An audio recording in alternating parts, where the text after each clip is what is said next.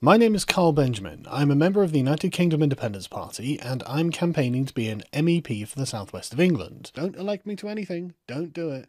I will be a terrible elected representative. I'm going to be a giant idiot.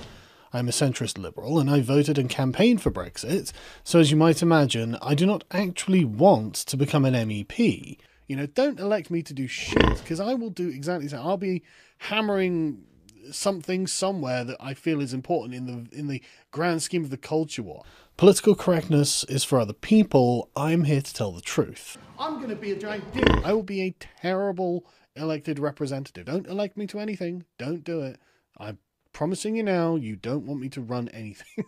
I'm going to be a giant dick. I will be a terrible elected representative.